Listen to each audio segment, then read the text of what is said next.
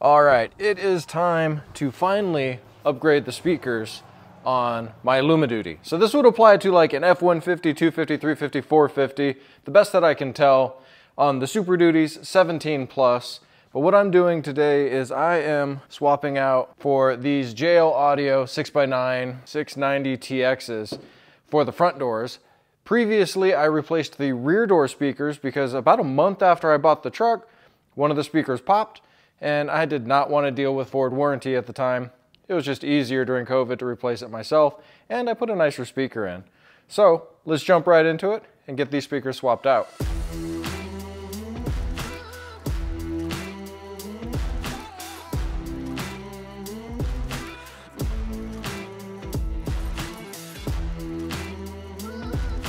So to get the door panel off, we've got a number of screws in here. We've got 2 in the bottom, 2 here. I believe there's 1 up in the sail panel. So we're gonna start by pulling them out of the bottom, then we'll pull this cover off and get that sail panel. You need a 7mm because that's their favorite size.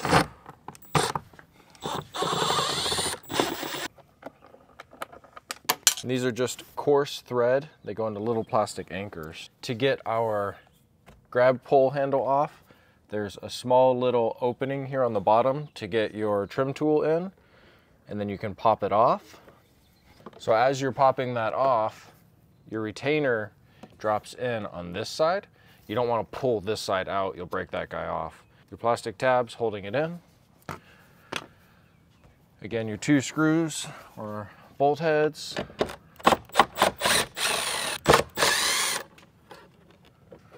To get our sail panel off, we're going to come in from over here, give it a little pry. Little metal, little plastic holding it in. And another screw right up here. So there's the 2 screws that hold the handle portion, and there's 2 more here under this plastic clip. So there's not a lot of room to get in here. You gotta work yourself gently to pop this one out. There we go. There's our 2 plastic clips and our 2 more. Now we can move on to popping the door panel off. Use our trim tool to pry the plastic clips back. Once you can get your fingers under there, you can work your way up. And then we're gonna have to disconnect our handle and get up and over our lock mechanism, plus our lock switch and our window switch. So up and over, clip at the top. Always try not to pull away too forcefully.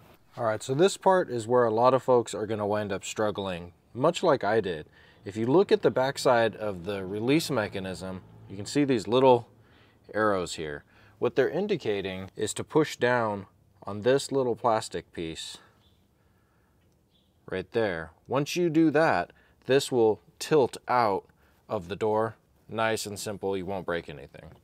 Your other connectors, your gray connector, you've got this little push here, this connector up here, same thing, little push tab, and the last one there, little push tab. Makes this pretty easy. Now to pull the speaker off, the same thing as the other little clips. We're just gonna push in, pull it out the bottom, and then it's got 4 7mm on it.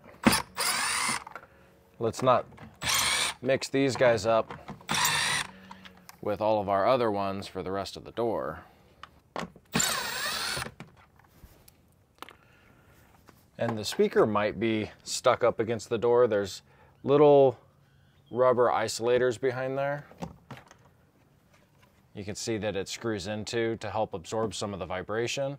I'm gonna be adding some sound deadening to my door while I'm at it, so that hopefully I don't get any squeaks or rattles after we get the speaker out. Now let's go compare this speaker to our new ones. So I decided to go with a set of JL Audio. These are the C2 690 TX 3-way speakers. I recognize that this isn't a 3-way speaker, but in the long run, my hearing is abysmal. Had a pretty bad accident when I was younger, lost a ton of hearing in both ears. So I'm not going for audiophile here, I'm just going for better.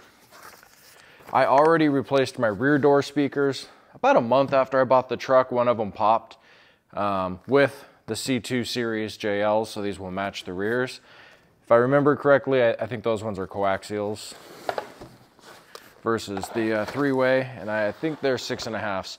I'll throw the speakers up on the screen so that if you decide to do a match set, you can do all four as well. And I got these from Crutchfield because they offer the connectors and the brackets and everything to make this job fairly simple. The rear door speakers were quite easy. Got your template if you're going to be cutting out, screws and connectors if you're going to use theirs. And I am going to be powering these off of the factory amp. It's yet to be seen if that amp's going to last. So far with the rears, I haven't noticed any issues. Comment down below if I'm going to see issues later, and maybe you can prep me to fix this before I have to. So right off the bat, obviously three-way speaker. It's going to be quite different than a single here, but look at the magnet size there. This is a much higher quality speaker than what this guy was. You know, no offense to Ford, but come on, a little better sound for us old guys with bad hearing would be cool. So we've got this extension ring. The factory speakers have foam around them to line up with the door panel. We'll see if this is going to fit on the door panel or not.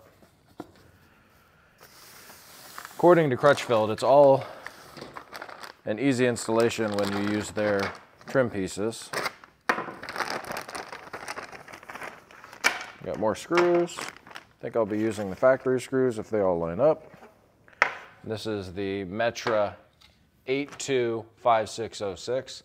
I'll put everything in the links down below so you know what speakers I used. Nothing stresses me out more than a rattle in my door.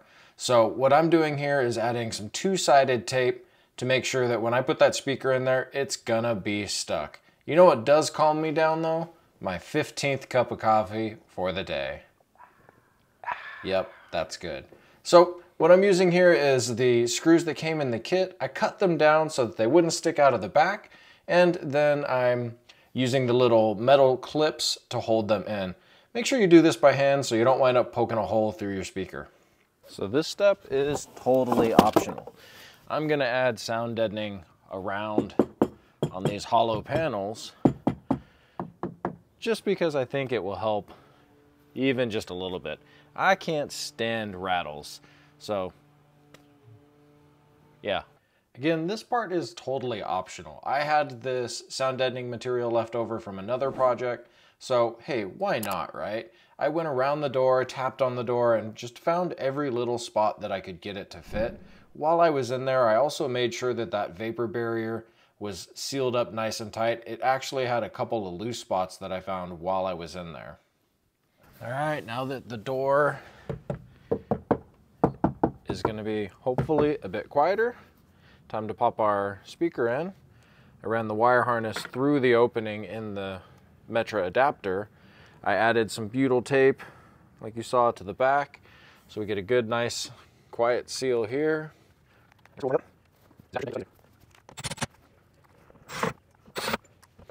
Okay, and we're lined right up with our factory harness.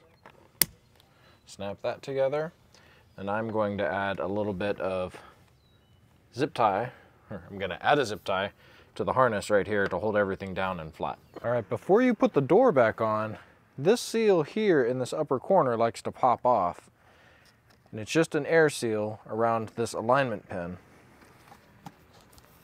We're going to go back together in the reverse order, starting with our release mechanism.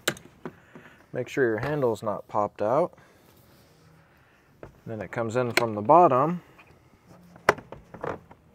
clips in, locks in at the top. Double check that it works. Now we can move back onto all our little harnesses. And then there is a ridge up here you got to drop the door panel into. Make sure you get your lock rod through and push into the groove up top. There we go. Once you get into the groove, pointy end into the grooves. On the top side, double check that your lock rod goes up and down. Then this side will drop into that alignment hole. And then you can clip.